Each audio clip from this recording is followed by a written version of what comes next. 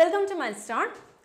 നമ്മൾ കഴിഞ്ഞ എപ്പിസോഡിൽ 2017 കൊല്ലം ജില്ലയിൽ നടന്ന LDC എക്സാമിൻ്റെ ക്വസ്റ്റ്യൻസ് ആണ് ഡിസ്കസ് ചെയ്തുകൊണ്ടിരിക്കുന്നത്. ഇന്നത്തെ എപ്പിസോഡിൽ അതിൻ്റെ ബാക്കിയുള്ള ക്വസ്റ്റ്യൻസ് ആണ് നോക്കാൻ പോകുന്നത്. കഴിഞ്ഞ എപ്പിസോഡിൽ പറഞ്ഞ പോലെ തന്നെ ആദ്യം കുറച്ച് പ്രീവിയസ് ക്വസ്റ്റ്യൻ പേപ്പേഴ്സ് നോക്കി കഴിഞ്ഞതിന് ശേഷം നമുക്ക് LDCക്ക് വേണ്ടിയിട്ടുള്ള ടോപ്പിക് വൈസ് ക്ലാസ്സസ് ആരംഭിക്കാം. ആദ്യം ഒരു ബേസിക് ഐഡിയ ഉണ്ടാക്കിയെടുക്കാൻ വേണ്ടിയിട്ടാണ് പ്രീവിയസ് ക്വസ്റ്റ്യൻ പേപ്പേഴ്സ് വെച്ച് തുടങ്ങിയത്. അതുപോലെ ഈ ക്വസ്റ്റ്യൻ പേപ്പർ 2017 നടന്ന എക്സാംസിൻ്റെ ക്വസ്റ്റ്യൻ പേപ്പർ നിങ്ങൾക്ക് ഡൗൺലോഡ് ചെയ്യാനായി താഴെ ഡിസ്ക്രിപ്ഷനിൽ ലിങ്ക് കൊടുത്തിട്ടുണ്ട്. അതിനകത്ത് കയറി കഴിഞ്ഞാൽ 100 മാർക്കിനുള്ള ക്വസ്റ്റ്യൻസ് നിങ്ങൾക്ക് ഡൗൺലോഡ് ചെയ്ത് എടുക്കാൻ പറ്റും. അതുപോലെ തന്നെ GK classes കിട്ടുവാനായിട്ട് milestone PSC GK എന്നുള്ള ചാനൽ സബ്സ്ക്രൈബ് ചെയ്യുക. അതിൻ്റെ ലിങ്കും താഴെ ഡിസ്ക്രിപ്ഷനിൽ കൊടുത്തിട്ടുണ്ട്. അപ്പോൾ നമുക്ക് ഇന്നത്തെ ക്ലാസ്സിലേക്ക് കടക്കാം. ആദ്യത്തെ ക്വസ്റ്റ്യൻ നോക്കാം. രണ്ട് സംഖ്യകൾ തമ്മിൽ കുറച്ചപ്പോൾ ലഭിച്ചതും ആ സംഖ്യകളുടെ ഗുണനഫലവും തുല്യം. അവയിൽ ഒരു സംഖ്യ 5 ആയാൽ മറ്റേ സംഖ്യ ഏത്? അതായത് രണ്ട് സംഖ്യകളുണ്ട്, അവ തമ്മിൽ കുറച്ചപ്പോൾ കിട്ടുന്ന അതേ വാല്യൂ തന്നെയാണ് എന്തായിട്ട് കിട്ടുന്നത്, ആ സംഖ്യകളുടെ ഗുണനഫലമായിട്ട് കിട്ടുന്നത്. അപ്പോൾ ഒരു സംഖ്യ തന്നിട്ടുണ്ട്, മറ്റേ സംഖ്യ ഏതെന്നാണ് ക്വസ്റ്റ്യൻ. നമുക്ക് എക്സും വൈയും ആണ് സംഖ്യകളെന്ന് വിചാരിച്ചോ. അപ്പോൾ കുറക്കുന്നു എന്ന് പറയുമ്പോൾ x - y അത് തുല്യമാണ് എന്തിന്? എക്സും വൈയും തമ്മിൽ ഗുണിച്ചതിന്. അതായത് xy എന്ന് വെച്ചാൽ എന്താ? x × y. ഒരു സംഖ്യ 5 എന്ന് തന്നിട്ടുണ്ട്, നമുക്ക് അപ്പോൾ എക്സിന് പകരം നമുക്ക് എന്തെടുക്കാം? 5 എന്ന് എടുക്കാം.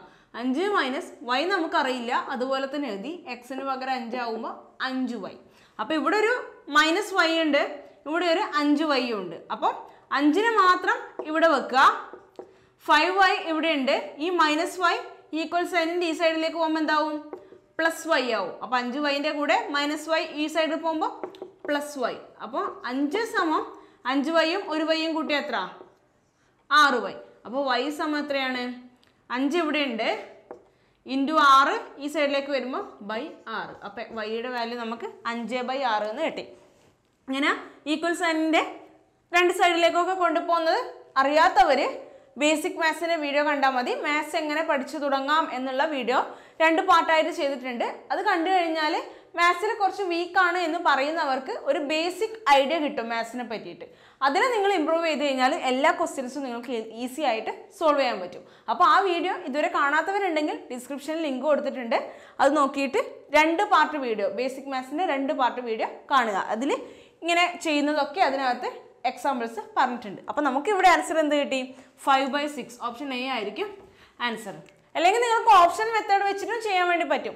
ഒരു സംഖ്യ 5 ആണ്, മറ്റേ സംഖ്യ 5/6 ആയാൽ കുറച്ച് നോക്കുക. 5ഉം 5/6ഉം കുറക്കുമ്പോൾ 5 × 5/6 ചെയ്യുന്നത് കിട്ടുന്നുണ്ടോ എന്ന് നോക്കുക.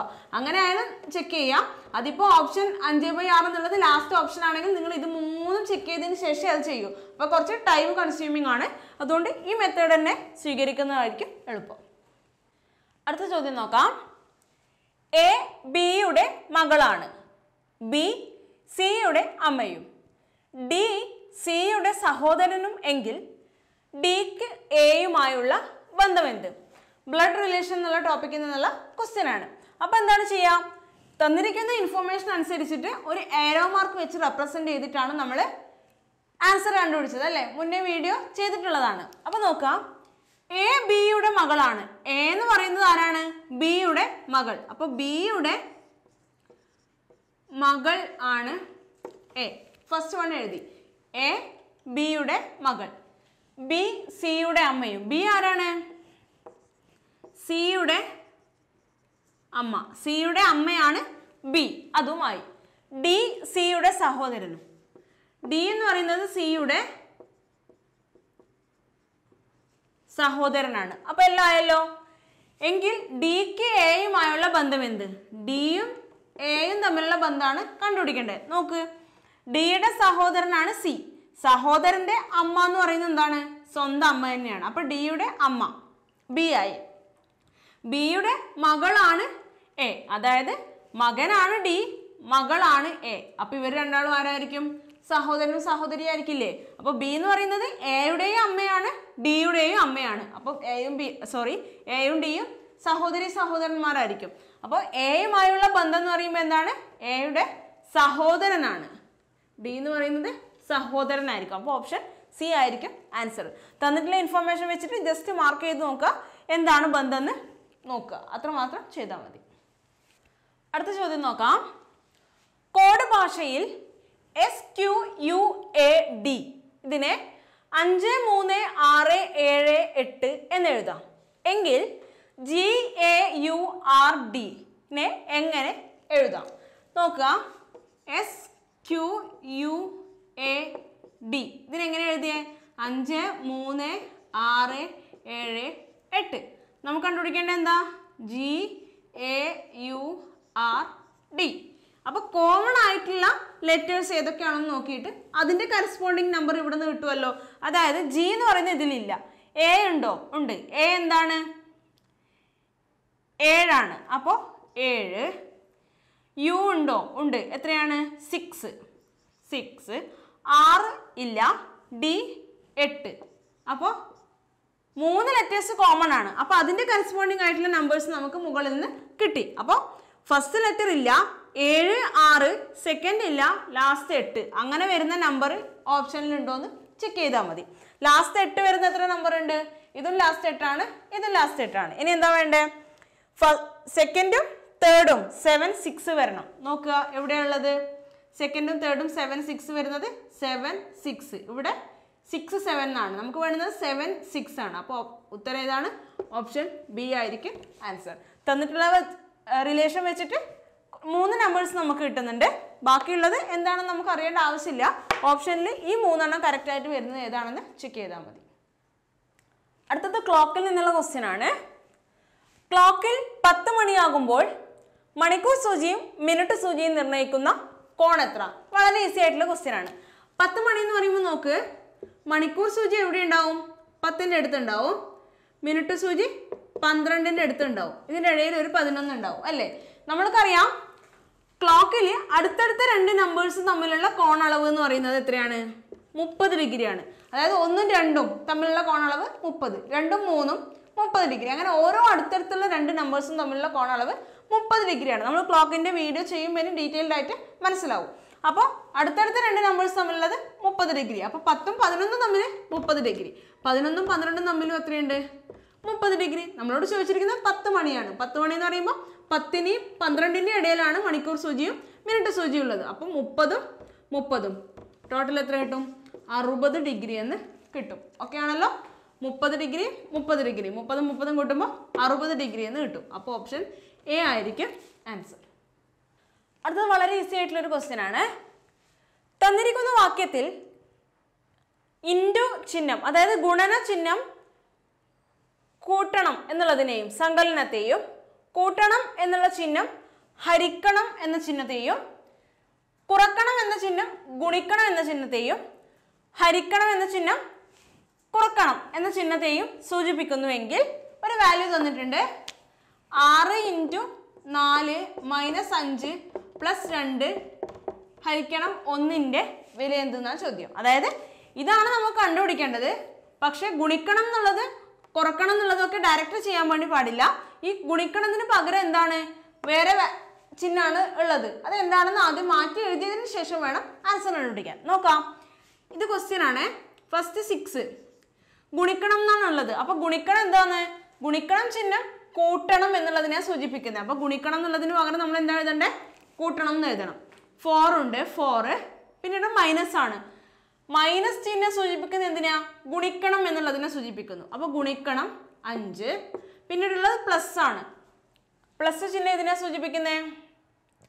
പ്ലസ് ചിഹ്നം ഹരിക്കണം എന്നുള്ളതിനെ സൂചിപ്പിക്കുന്നു. അപ്പോൾ ഹരിക്കണം 2. ഹരിക്കണം എന്ന ചിഹ്നം കുറക്കണം എന്നുള്ളതിനെ സൂചിപ്പിക്കുന്നു. അപ്പോൾ കുറക്കണം 1. ഇതാണ് കണ്ടുപിടിക്കേണ്ടത്. ഇത് ക്വസ്റ്റ്യൻ ആണ്. അതനുസരിച്ചിട്ട് ഓരോ ചിഹ്നവും എതിരെയാണ് സൂചിപ്പിക്കുന്നതെന്ന് നമ്മൾ മാറ്റി എഴുതിയതിന് ശേഷം വേണം നമ്മൾ ആൻസർ കണ്ടുപിടിക്കാൻ വേണ്ടിയിട്ട്. ഇനി ഇങ്ങനെ ചെയ്യുമ്പോൾ 6നെ 4 കൊണ്ട് കൂട്ടി പിന്നെ ഗുണിച്ച് പിന്നെ ഹരിച്ച് അങ്ങനെ ചെയ്യാൻ പാടുണ്ടോ? ഇല്ല. ഇതിലെന്ത് ചെയ്യണം? ഗുണിക്കണം കുറക്കണം ഹരിക്കണം ഒക്കെ ഒരു ഇതിനകത്ത് വരുന്നുണ്ടെങ്കിൽ നമ്മൾ ഏത് റൂൾ ഉപയോഗിച്ചിട്ടാണ് ചെയ്യാം? ബോർഡ് മാസ് റൂൾ ഉപയോഗിച്ചിട്ട് ചെയ്യാം. ആദ്യം ഡിവിഷൻ, പിന്നെ മൾട്ടിപ്ലിക്കേഷൻ, അഡീഷൻ, സബ്ട്രാക്ഷൻ, ഈ റൂൾ ഉപയോഗിച്ചിട്ടാണ് ചെയ്യുന്നത്. അപ്പോൾ അതിനെ അത് രീതിയിൽ മാറ്റി എഴുതണം. 6 ഇവിടെ ഉണ്ട്, പ്ലസ് 4 × 5/2 ആദ്യം ചെയ്യണം. 5/2 നമുക്ക് ഒന്നുകിൽ 2.5 എന്നാക്കിയിട്ട് എഴുതാം. സോറി, 5 2 5/2 അതെ 2.5 2.5 മൈനസ് 1 അല്ലെങ്കിൽ 5/2 എന്ന് എഴുതിയിട്ട് 2 ക്യാൻസൽ ചെയ്താലും മതി. അങ്ങനെ ചെയ്യണ്ട. 6 പ്ലസ് 4 ഇൻറ്റു 2.5 മൈനസ് 1. അതിന് എന്ത് ചെയ്യുക? ഇത് ഗുണിക്കുക. 6 പ്ലസ് 4 ഇൻറ്റു 2.5 എത്രയാണ്? 2.5 2.5 5 5 5 10 മൈനസ് 1. അപ്പോൾ 10 6 16 മൈനസ് 1 15 എന്ന് ആൻസർ കിട്ടും. ഒന്നുകൂടെ പറയാം. ഇവിടെ ഇങ്ങനെ തന്നിട്ടുണ്ട് 5/2 ഹരിക്കണം എന്നുള്ളതാണ് നമ്മൾ ആദ്യം ചെയ്യേണ്ടത്. അപ്പോൾ 5/2 എത്ര? 2.5. അത് മാത്രം മാറ്റി എഴുതി, ബാക്കിയൊക്കെ അതുപോലെ എഴുതി. പിന്നീട് ചെയ്യേണ്ടത് എന്താ? ഡിവിഷൻ കഴിഞ്ഞിട്ട് മൾട്ടിപ്ലിക്കേഷൻ ആണ്. അപ്പോൾ മൾട്ടിപ്ലിക്കേഷൻ എന്ന് പറയുമ്പോൾ 4 ഇൻറ്റു 2.5 എത്രയാണ്? 4 2.5 10 ആണ്. അപ്പോൾ 10, ബാക്കിയൊക്കെ അതുപോലെ എഴുതി. പിന്നീട് എന്ത് ചെയ്യുക? ആഡ് ചെയ്യുക. 10 6 16 16ൽ നിന്ന് 1 പോയാൽ 15 എന്ന് നമുക്ക് ആൻസർ കിട്ടും. ആദ്യം തന്നതിനനുസരിച്ചിട്ട് ക്വസ്റ്റ്യനെ മാറ്റി എഴുതിയതിന് ശേഷം ബോർഡ് മാസ്റ്റർ റൂൾ ഉപയോഗിക്കാം. അടുത്ത ക്വസ്റ്റ്യൻ നോക്കാം. രാജുവിന് ഒരു തോട്ടം കിളക്കുന്നതിന് 20 മിനിറ്റ് വേണം. ബിജുവിന് ഇതേ ജോലി ചെയ്യാൻ 25 മിനിറ്റ് വേണം. ഇരുവരും ഒന്നിച്ച് ജോലി തുടങ്ങിയെങ്കിലും കുറച്ച് സമയത്തിന് ശേഷം രാജു ജോലി മതിയാക്കി പോയി. ബിജു ജോലി തുടർന്നു. ആകെ 15 മിനിറ്റ് കൊണ്ട് പണി പൂർത്തിയാക്കി എങ്കിൽ ബിജു എത്ര സമയം തനിച്ച് ജോലി ചെയ്തു? കുറച്ചൊന്ന് ശ്രദ്ധിക്കുക, മനസ്സിലാക്കാൻ ചിലവർക്ക് ചെറിയ പ്രയാസം ഉണ്ടാവും. അപ്പോൾ നന്നായിട്ട് ഞാൻ പറയുന്നതിനനുസരിച്ചിട്ട് മൈൻഡിൽ ഓരോ പോയിന്റ്സ് ആയിട്ട് ഫോളോ ചെയ്ത് വന്നാലും ഈസിയാണ്. നമ്മൾ വർക്ക് ആൻഡ് ടൈമിൻ്റെ ടോപ്പിക് എടുത്തു കഴിഞ്ഞാൽ നിങ്ങൾക്ക് ഇതൊക്കെ ഈസി ആയിട്ട് ചെയ്യാൻ പറ്റും. അതറിയാത്തവർക്കാണ് കുറച്ച് ബുദ്ധിമുട്ടുണ്ടെന്ന് തോന്നുക. അപ്പോൾ ഒന്ന് ശ്രദ്ധിക്കുക. ഓക്കെ, രാജുവിന് തോട്ടം കിളക്കുന്നതിന് 20 മിനിറ്റ്. 6 രാജു എന്ന് വിചാരിച്ചോ, 20 മിനിറ്റ്. ഓക്കെ, അതുപോലെ ബിജുവിന് എത്ര വേണം? 25 മിനിറ്റ്. ഓക്കെ ആണല്ലോ. രാജുവിന് 20 മിനിറ്റ്, ബിജുവിന് 25 മിനിറ്റ്. നമ്മളിത് LCM മെത്തേഡ് ഉപയോഗിച്ചിട്ടാണ് ചെയ്യാൻ പോകുന്നത്. അപ്പോൾ LCM മെത്തേഡ് എങ്ങനെ ചെയ്യുന്നതെന്ന് വെച്ചാൽ, രാജുവിൻ്റെ 20 മിനിറ്റ് വേണം ഒരു തോട്ടം കിളക്കുന്നത്. ആ പണി പൂർത്തിയാക്കാൻ 20 മിനിറ്റാണ് വേണ്ടത്. ബിജുവിനോ 25 മിനിറ്റ്. 20 25 ആയാൽ അതിൻ്റെ LCM എത്രയാണ്? LCM എന്ന് വെച്ചാൽ എന്താ? 20 25 കംപ്ലീറ്റ് ആയിട്ട് ഡിവൈഡ് ചെയ്യാൻ പറ്റുന്ന ഏറ്റവും ചെറിയ നമ്പർ എത്രയാണ്? 100. 20 25 എന്ന് പറയുമ്പോൾ തന്നെ അറിയാം 100 ആണ്. LCM കാണാൻ അറിയില്ലെങ്കിൽ LCM കാണേണ്ട വീഡിയോ ചെയ്തിട്ടുണ്ട്, അത് നോക്കിയിട്ട് പഠിക്കുക. അപ്പോൾ 20 25 എന്ന് പറയുന്ന നമ്പേഴ്സിൻ്റെ LCM എന്താണ്? 100. ഈ LCM എന്ന് പറയുന്നത് അവർ ചെയ്യേണ്ട ആകെ വർക്കാണ്, ടോട്ടൽ വർക്കാണ് LCM. ഓക്കെ, അപ്പം 100 വർക്കാണ് അവർ ആകെ ചെയ്യാനുള്ളത്. അപ്പോൾ രാജുവിന് 20 മിനിറ്റ് വേണം ഇത്രയും വർക്ക് ചെയ്യാൻ. ബിജുവിന് ഇത്ര വർക്ക് ചെയ്യാൻ വേണ്ടിയിട്ട് 25 മിനിറ്റ് വേണം. അപ്പോൾ രാജു 1 മിനിറ്റിൽ ചെയ്യുന്ന വർക്ക് എത്രയായിരിക്കും? രാജു 1 മിനിറ്റിൽ ചെയ്യുന്ന വർക്ക് കാണാൻ എന്ത് ചെയ്താൽ മതി? 100 ടോട്ടൽ വർക്കിനെ മൊത്തം ചെയ്യേണ്ട ടൈം, അതായത് 20 കൊണ്ട് ഡിവൈഡ് ചെയ്യുക. എത്ര കിട്ടും? 5. അപ്പോൾ രാജു 1 മിനിറ്റിൽ ചെയ്യുന്ന വർക്ക് 5 ആണ്. അതുപോലെ ബിജു 1 മിനിറ്റിൽ ചെയ്യുന്ന വർക്ക് എത്രയായിരിക്കും? 100/25 എന്ന് പറഞ്ഞാൽ 4 ആണ്. ഇത്രയും കിട്ടിയല്ലോ. എന്താണ് ചെയ്തത്? 20 മിനിറ്റ് ആണ് രാജുവിന് വേണ്ടത്, 25 മിനിറ്റ് ബിജുവിന് വേണം. ഇതിൻ്റെ LCM എത്രയാണ്? 100. LCM എന്ന് വെച്ചാൽ ടോട്ടൽ വർക്കാണ്, ആകെ അവർക്ക് 100 വർക്കാണ് ചെയ്യാനുള്ളതെന്ന് വിചാരിക്കുക. അപ്പോൾ 1 മിനിറ്റിൽ ചെയ്യുന്ന വർക്കാണ് 100/20 ചെയ്താൽ 5 കിട്ടും രാജുവിൻ്റെ. ബിജുവിൻ്റെത് 25 ചെയ്താൽ 4 എന്ന് കിട്ടും. ഓക്കെ ആണല്ലോ. ഇനി നോക്കുക, ഇനി ക്വസ്റ്റ്യൻ നോക്കാം. കുറച്ച് സമയത്തിന് ശേഷം രാജു ജോലി മതിയാക്കി പോയി, ബിജു ജോലി തുടർന്നു. ആകെ 15 മിനിറ്റ് കൊണ്ട് പൂർത്തിയാക്കി. രാജു എന്ത് ചെയ്തു? ജോലി മതിയാക്കിയിട്ട് പോയി. പക്ഷെ ബിജു ജോലി കംപ്ലീറ്റ് ആയിട്ട് തുടർന്നു. ഓക്കെ, അപ്പോൾ ബിജു ജോലി കംപ്ലീറ്റ് ആയിട്ട് തുടർന്നു എന്ന് പറയുമ്പോൾ 15 മിനിറ്റും ആര് ജോലി ചെയ്തിട്ടുണ്ട്? ബിജു ജോലി ചെയ്തിട്ടുണ്ട്. അപ്പോൾ ബിജുവിൻ്റെ നോക്കാം, 1 മിനിറ്റ് 4 ആണ്. അപ്പോൾ ബിജുവിൻ്റെ ആകെ വർക്ക് എത്രയായിരിക്കും? ബിജുവിൻ്റെ മനസ്സിലാവാൻ വേണ്ടിയിട്ടാണ് ഇങ്ങനെയൊക്കെ എഴുതുന്നത്. ടോട്ടൽ വർക്ക് എക്സാമിന് ചെയ്യുമ്പോൾ നിങ്ങൾ സ്റ്റെപ്പൊന്നും എഴുതേണ്ട ആവശ്യമില്ല, ജസ്റ്റ് മനസ്സിലാക്കി എഴുതുക. നിങ്ങൾക്ക് മനസ്സിലാവാൻ വേണ്ടിയിട്ടാണ് ഓരോ സ്റ്റെപ്പ് ബൈ സ്റ്റെപ്പായിട്ട് ചെയ്ത് കാണിക്കുന്നത്. അപ്പോൾ 15 മിനിറ്റ് ജോലി ചെയ്തിട്ടുണ്ട്. 1 മിനിറ്റിൽ 4 വർക്ക് ചെയ്യും. അപ്പോൾ 15 മിനിറ്റിൽ എത്ര വർക്ക് ചെയ്യും? 60 വർക്ക് ചെയ്യും. അപ്പോൾ ബിജു ഫുൾ ടൈം ജോലി ചെയ്തതുകൊണ്ട് 60 വർക്ക് കംപ്ലീറ്റ് ചെയ്തു. ബാക്കി രാജു ചെയ്യേണ്ട വർക്ക് എത്രയാണ്? ടോട്ടൽ 100 വർക്കാണ് അല്ലേ? ബിജു 60 വർക്ക് ചെയ്യുന്നുണ്ട്. ബാക്കി രാജു എത്ര വർക്ക് ചെയ്യണം? 40 വർക്കാണ് ചെയ്യുന്നത്. രാജു എത്ര വർക്ക് ചെയ്യണം? 100ന്റെ 60 പോയാൽ 40 വർക്ക്. ആ 40 വർക്ക് ചെയ്യാൻ ബിജുവിന് എത്ര സമയം വേണം? ബിജുവിന് 40 വർക്ക് ചെയ്യാൻ വേണ്ടുന്ന രാജു അല്ലേ ക്വിറ്റ് ചെയ്ത് പോയേ. അപ്പൊ രാജുവിന് 40 വർക്ക് ചെയ്യാൻ വേണ്ടുന്ന സമയം കാണണമെങ്കിൽ എന്ത് ചെയ്താൽ മതി? 40 വർക്കിന് 1 മിനിറ്റ് കൊണ്ട് 5 വർക്കാണ്. അപ്പോൾ 40 വർക്കിന് 40/5 8 മിനിറ്റ് വേണം. അപ്പോൾ രാജു എത്ര മിനിറ്റ് വർക്ക് ചെയ്തിട്ടുണ്ട്? 40 വർക്ക് ചെയ്യാൻ 8 മിനിറ്റ്. ആകെ 15 മിനിറ്റ് അല്ലേ ഉള്ളത്, അതിൽ 8 മിനിറ്റ് ആണ് രാജു വർക്ക് ചെയ്തത്. അപ്പോൾ ബിജു തനിച്ച് എത്ര വർക്ക് ചെയ്തു? ബിജു തനിച്ച് 15 നിന്ന് 8 പോയാൽ 7 മിനിറ്റ് വർക്ക് ചെയ്തിട്ടുണ്ട്. ഒന്നുകൂടെ പറയാം, ജസ്റ്റ് ഒന്ന് ശ്രദ്ധിക്കുക. രാജു ഒരു ജോലി കംപ്ലീറ്റ് ചെയ്യാൻ 20 മിനിറ്റ് എടുക്കുന്നുണ്ട്. ബിജു എത്ര എടുക്കുന്നുണ്ട്? 25 മിനിറ്റ് എടുക്കുന്നുണ്ട്. നമ്മളിത് LCM മെത്തേഡ് ഉപയോഗിച്ചിട്ടാണ് ചെയ്യാൻ പോകുന്നത്. അപ്പോൾ ഈ 20ന്റെ 25ന്റെ LCM എന്ന് പറയുന്നത് 100 ആണ്. ഈ 100 എന്ന് പറയുന്നത് എന്താണ്? അവരെ രണ്ടുപേരും ചെയ്യേണ്ട ആകെ വർക്കാണ് 100 എന്ന് പറയുന്നത്. ഓക്കെ ആണല്ലോ. ഇനി രാജു 1 മിനിറ്റ് കൊണ്ട് ചെയ്യുന്ന വർക്ക് എത്രയായിരിക്കും? ടോട്ടൽ വർക്ക് 100 ആണ്. ഇത് കംപ്ലീറ്റ് ചെയ്യാൻ 20 മിനിറ്റ് വേണം. അപ്പോൾ 1 മിനിറ്റിൽ ചെയ്യുന്ന വർക്കാണ് 100/20 5. ബിജു ചെയ്യുന്നത് 100/25 4. ഇത്രയും നമ്മൾ സെറ്റ് ചെയ്ത് വെച്ചു. ഇനി എന്താ പറയുന്നത്? ബിജു 15 മിനിറ്റും ജോലി ചെയ്യുന്നുണ്ട്. പക്ഷെ രാജു എന്ത് ചെയ്യുന്നത്? കുറച്ച് സമയത്തിന് ശേഷം ജോലി മതിയാക്കിയിട്ട് പോകുന്നുണ്ട്. അപ്പോൾ ബിജു 15 മിനിറ്റും ജോലി ചെയ്യുന്നത് കൊണ്ട് 1 മിനിറ്റിൽ 4 വർക്ക്. അപ്പോൾ 15 മിനിറ്റിൽ എത്ര വർക്ക് ചെയ്യും? 60 വർക്ക് ചെയ്യുന്നുണ്ട്. ബിജു തനിച്ച് മൊത്തത്തിൽ 60 വർക്ക് ചെയ്യുന്നുണ്ട്. ടോട്ടൽ 100 വർക്കല്ലേ ഉള്ളത്, 60 വർക്കും ബിജു തന്നെ ചെയ്തു. അപ്പോൾ രാജു എത്ര ബാക്കി 40 ചെയ്താൽ പോരെ? ബാക്കിയുള്ള 40 വർക്കാണ് ആര്? രാജു ചെയ്യുന്നത്. ബാക്കി 40 വർക്ക് ചെയ്യാൻ രാജുവിന് എത്ര സമയം വേണം നോക്കുക. അപ്പോൾ 40/1 മിനിറ്റ് 5 ചെയ്താൽ 8 മിനിറ്റ് എന്ന് കിട്ടും. അപ്പോൾ 40/5 8 മിനിറ്റ്. ആ 40 വർക്ക് രാജു 8 മിനിറ്റ് കൊണ്ട് തീർത്തിട്ട് പോയി. ബാക്കി സമയമാണ് ആര്? ബിജു ഒറ്റക്കുള്ളത്. അപ്പോൾ മൊത്തം 15 മിനിറ്റ് ആണ്, 8 മിനിറ്റ് മാത്രമാണ് രാജു ഉണ്ടായത്. ബാക്കി എത്ര മിനിറ്റാണ് ബിജു തനിച്ചായത്? 7 മിനിറ്റ്. ഇപ്പോൾ മനസ്സിലായിട്ടില്ലെങ്കിൽ നിങ്ങൾ ജസ്റ്റ് ഈ ക്വസ്റ്റ്യൻ തന്നെ 2-3 പ്രാവശ്യം കേട്ട് നോക്കുക. അപ്പോൾ നിങ്ങൾക്ക് ക്ലിയർ ആവും. അപ്പോൾ ഇവിടെ ആൻസർ എത്ര കിട്ടി? ഓപ്ഷൻ സി 7 മിനിറ്റ് എന്ന് കിട്ടി. അടുത്ത ചോദ്യം, ഒരു ക്ലാസ്സിൽ അനന്തുവിൻ്റെ റാങ്ക് മുൻപിൽ നിന്നും 17ാമതും പുറകിൽ നിന്നും 28ാമതുമാണ്. ക്ലാസ്സിലെ കുട്ടികളുടെ എണ്ണം എത്ര? ഇത് കണ്ടുപിടിക്കാൻ ഒരു ഇക്വേഷനൊക്കെ ഉണ്ട്. ഇക്വേഷൻ ഒന്നും ഉപയോഗിച്ച് ചെയ്യേണ്ട ആവശ്യമില്ല. നമുക്ക് ഇക്വേഷൻ എന്ന് പറയുന്നത് അത്യാവശ്യം മാത്രം ഉപയോഗിച്ചാൽ മതി. ബാക്കിയൊക്കെ ഇക്വേഷൻ ഇല്ലാതെ എങ്ങനെ ഈസി ആയിട്ട് ചെയ്യാം എന്നുള്ളതാണ് നമ്മുടെ ക്ലാസ്സുകളിലൊക്കെ ഡിസ്കസ് ചെയ്യുന്നത്. അത്യാവശ്യം വേണ്ടുന്ന ഇക്വേഷൻസ് മാത്രം പഠിച്ചാൽ മതി. ബാക്കിയൊക്കെ ഇക്വേഷൻ ഇല്ലാതെ നമുക്ക് ആലോചിച്ചിട്ട് തന്നെ ചെയ്യാവുന്നതേ ഉള്ളൂ. അപ്പോൾ ഇവിടെ നോക്കാം, അനന്തുവിൻ്റെ റാങ്ക് മുമ്പിൽ നിന്ന് 17ാമത്. ഓക്കെ, അപ്പോൾ മുന്നിൽ നിന്ന് 17ാമതാണ് അനന്തു.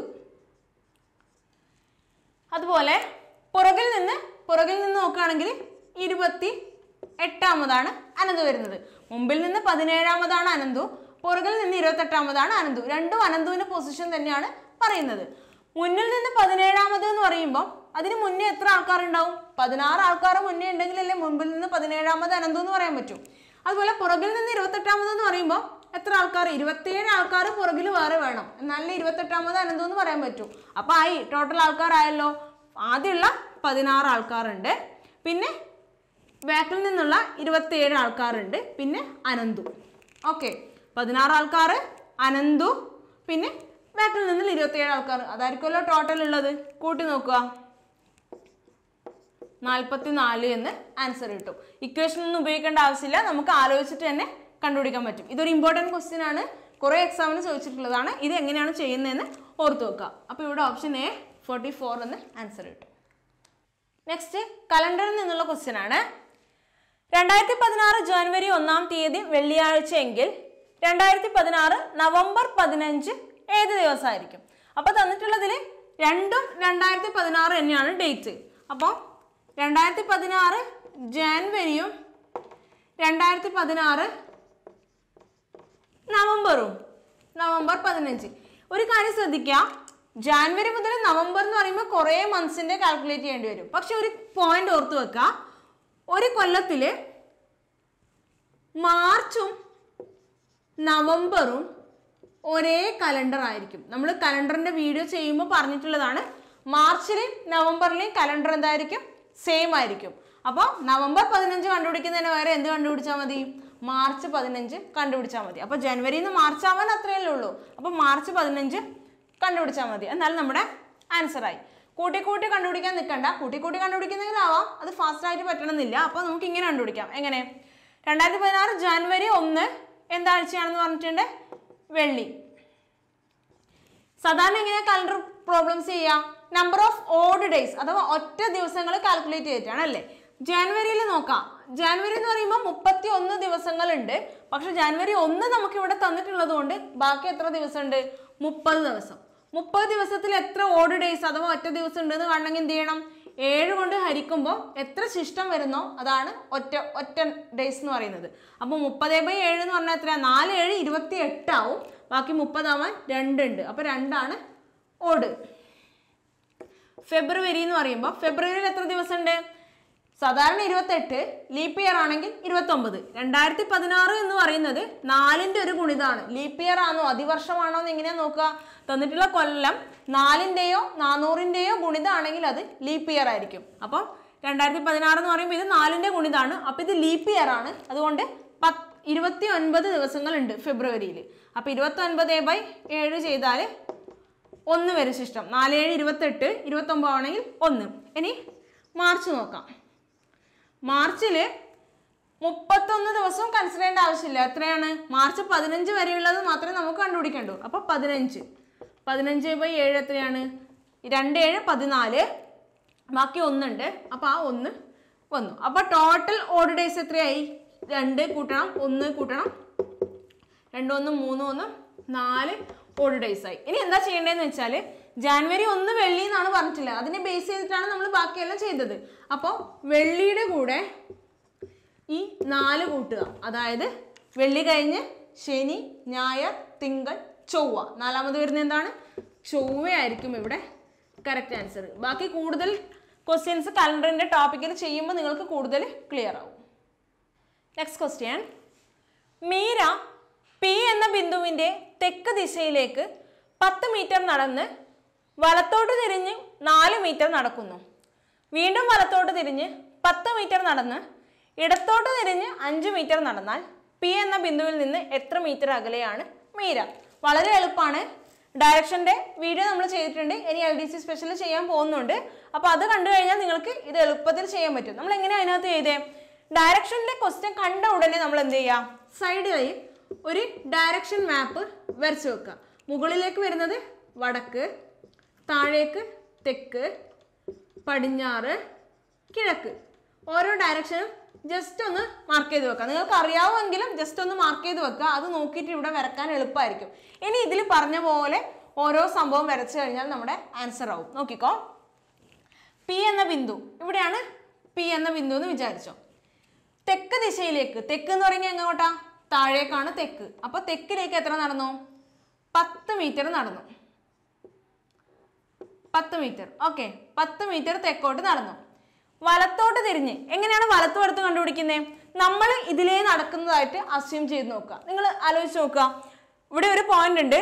നമ്മൾ താഴേക്ക് നടക്കുന്നു. 10 മീറ്റർ നടന്നു. നമ്മുടെ വലതുവശം ഏതാണ്? ഇതാണ് അല്ലേ? വലതുവശത്തേക്ക് എന്ന് പറയുമ്പോൾ എങ്ങോട്ടാണ് ടേൺ ചെയ്യുന്നത്? ഈ വശത്തേക്ക് ടേൺ ചെയ്യും. നമ്മൾ നടക്കുന്നതായിട്ട് അസ്യൂം ചെയ്ത് നോക്കുക. എന്നാൽ ഒരിക്കലും തെറ്റില്ല. അപ്പൊ തെക്ക് ദിശയിലേക്ക് നടന്നു. വലത്തോട്ട് എന്ന് പറയുമ്പോൾ ഈ സൈഡിലേക്ക് പോകും. അപ്പം ഈ സൈഡിലേക്ക് എത്ര മീറ്റർ? 4 മീറ്റർ നടക്കുന്നു. Okay, 4 metre.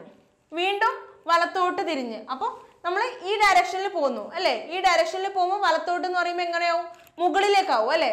ആലോചിച്ച് നോക്കുക. നിങ്ങൾ അസ്യൂം ചെയ്ത് നോക്കുക. നിങ്ങൾ ഈ ഒരു ഡയറക്ഷനിൽ ഇങ്ങനെ നടക്കുന്നെന്ന് വിചാരിക്കുക. അപ്പോൾ നമ്മൾ വലത് എന്ന് പറയുന്നത് ഈ സൈഡിലേക്കായിരിക്കും. അപ്പോൾ മുകളിലേക്ക് എത്ര? 10 മീറ്റർ തന്നെ. 10 മീറ്റർ.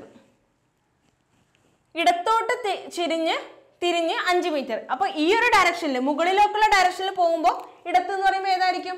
ഈ സൈഡിലേക്കായിരിക്കില്ലേ ഇടത്ത് എന്ന് പറയുമ്പോൾ? പോയി നോക്കുക. നമ്മൾ മുകളിലേക്ക് പോകുമ്പോൾ ഇടത്ത് എന്ന് പറയുമ്പോൾ ഈ സൈഡിലേക്ക് എത്ര മീറ്റർ? 5 മീറ്റർ നടക്കുന്നു. എന്നാൽ പി എന്ന ബിന്ദുവിൽ നിന്ന് എത്ര മീറ്റർ അകലെയാണ്? ഇവിടെ പി ഉണ്ട്. ഇവിടെ നിന്ന് എത്ര മീറ്റർ അകലെയാണ് ഇപ്പോൾ ഉള്ള പൊസിഷൻ എന്നാണ് ക്വസ്റ്റ്യൻ. നോക്കുക. ഇവിടുന്ന് ഇവിടം വരെ 4 ആണ്. ഇവിടുന്ന് ഇവിടുന്ന് വരെ 5 ആണ്. അപ്പോൾ എത്ര മീറ്റർ അകലെയായി? 5 + 4 9 മീറ്റർ അകലെയായി. ജസ്റ്റ് തന്നതിനനുസരിച്ചിട്ട് മാർക്ക് ചെയ്ത് നോക്കുക. ഇടതും വലതും മാറാതിരിക്കാൻ ശ്രദ്ധിക്കുക. നമ്മൾ ആ ലൈനിലൂടെ പോകുന്നതെന്ന് വിചാരിച്ചാൽ മതി. അപ്പം എന്തായാലും മാറില്ല. അപ്പം ഇവിടെ 4 ഉണ്ട്, ഇവിടെ 5 ഉണ്ട്. അപ്പോൾ ഇവിടുന്ന് ഇവിടേക്കുള്ള ദൂരം എത്രയാണ്? 9 മീറ്റർ. ഓപ്ഷൻ ബി ആയിരിക്കും ആൻസർ. അപ്പോൾ നമ്മൾ 2 എപ്പിസോഡ്സിലായിട്ട് പാർട്ട് 1 പാർട്ട് 2 വീഡിയോസിലായിട്ട് 2017 കൊല്ലം ജില്ലയിൽ നടന്ന LDCയുടെ മാത്സിലുള്ള ക്വസ്റ്റ്യൻസ് ഒക്കെ ഡിസ്കസ് ചെയ്തിട്ടുണ്ട്. അപ്പോൾ എല്ലാവർക്കും മനസ്സിലായെന്ന് വിചാരിക്കുന്നു. 1-2 പ്രീവിയസ് ക്വസ്റ്റ്യൻ പേപ്പേഴ്സ് നോക്കിയതിന് ശേഷം നമുക്ക് ടോപ്പിക് വൈസ് വീഡിയോയിലേക്ക് കടക്കാം.